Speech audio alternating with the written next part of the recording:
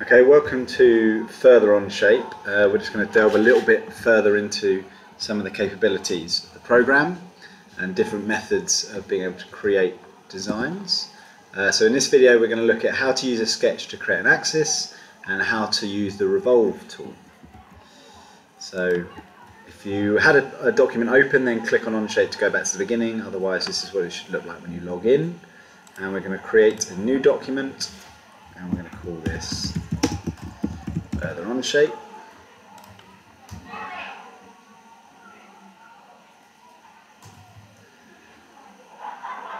Okay, so from here, what we're going to do is we're going to create an axis first. So we follow the first two steps as normal.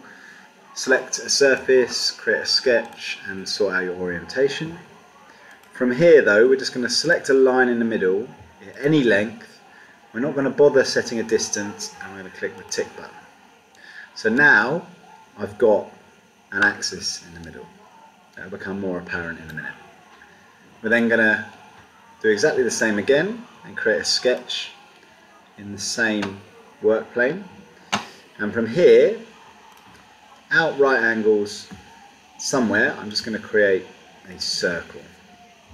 I'm going to make this 20 millimeters, and I'm going to set that a distance from the middle to the middle of the circle, and that distance is going to be 60 millimeters.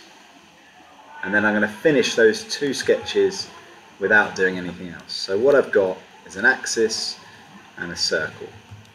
We're then going to click the Revolve tool, and it asks me two questions. First one, faces and sketch regions to revolve. That's my circle, and although it looks like it automatically got this, when it goes red, I actually need to click on it, and I'm going to click on the axis, and what you'll see is I've created a donut. So it's taken this circle and it's rotated it 360 degrees around my axis.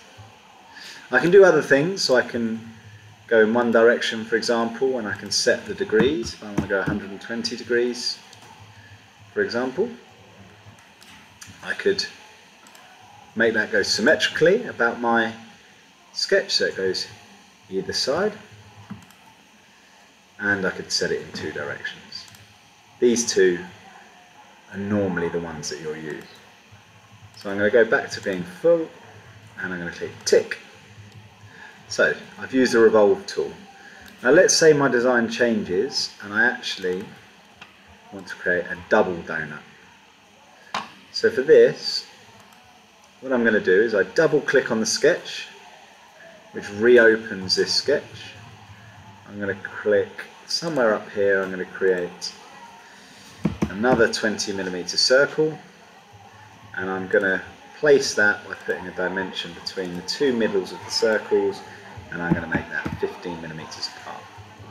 I like my sketches to be nice and neat, so I'm going to use the trim tool to get rid of the two surfaces I don't want. And now if I zoom out and click tick, you can see I've edited my sketch. So that can be done at any point on any sketch, so including a revolve, you can go back and edit the sketches or edit the amount the revolve happens. So that's how to use a revolve.